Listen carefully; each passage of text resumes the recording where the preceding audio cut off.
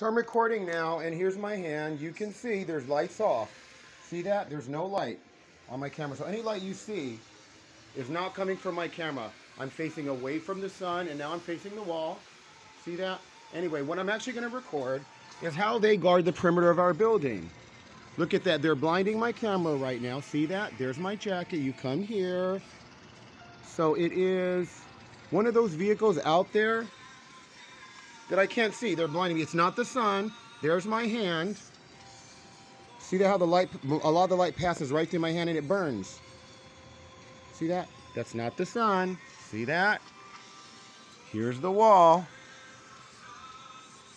It's them, and I'm facing, see that? There's my bed. Now I'm sideways.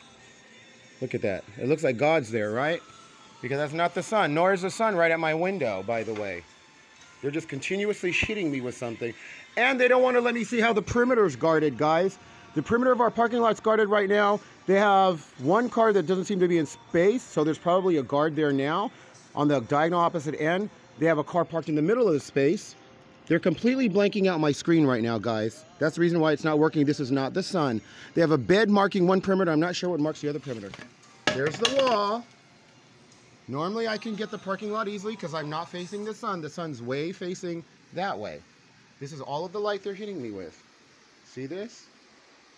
And hopefully they're going to be resolved soon, because I will continue to do what I chose to do to them.